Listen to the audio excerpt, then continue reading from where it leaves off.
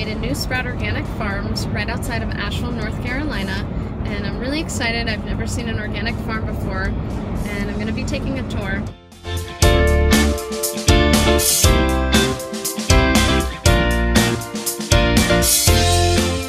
I had to do some off-roading to get to the farm. In this field, they are growing organic kale. They have about 3 other fields where they are growing organic produce.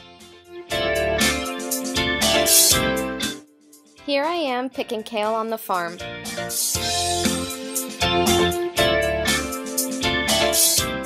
You pick the large kale leaves from the bottom of the stem and you work your way up by snapping them off.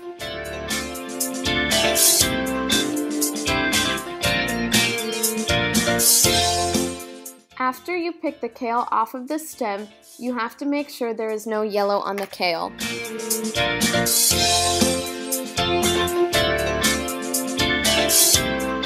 How many rules you have to follow to make sure that you still stick to the organic certification?